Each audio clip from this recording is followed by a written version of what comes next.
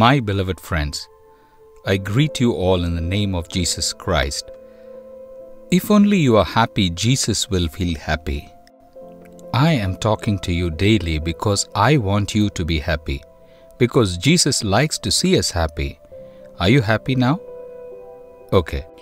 If you want Jesus to walk with you and you want to walk with Jesus, if you want to walk with faith, that is not enough at all.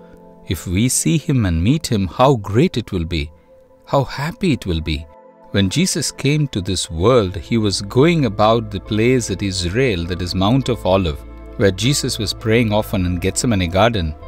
That is the place. There is a beautiful church, you see. I am sitting in front of it and talking to you. Those who saw Jesus said God has come to meet His people.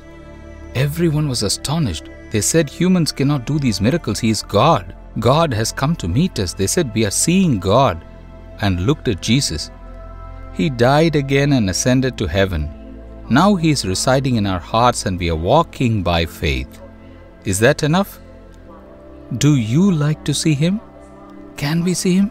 How can you see God? Is that possible? Yes, it is possible. See what Jesus is saying. Matthew chapter 5 verse 8. Blessed are the pure in heart, for they shall see God. There are several people who saw God and their experiences are written in the Bible. So we shall also see God.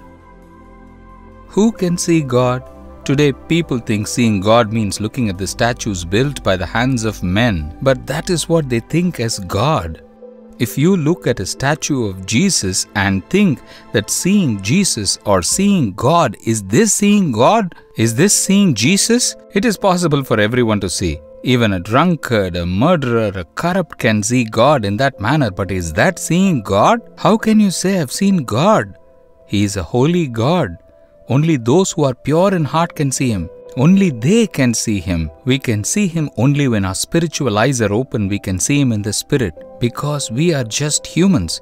But we can gain the sense of seeing God. We can see the image of God, for which our heart needs to be pure. There must be purity in our hearts. Who can purify the heart? He Himself shall give it to you. He has said, I am the God who sanctifies you. The blood of Jesus Christ shall take away all our sins and sanctify us. If you want to be holy, your heart to be holy, ask in prayer, Jesus, please wash me in your blood. Please make me holy. If you continue to pray like that, He shall grant you the holiness. When you are filled with the Holy Spirit and as you keep on growing in the holiness, you can see God, you can hear His voice and be happy. That is the only way. What a privilege it is.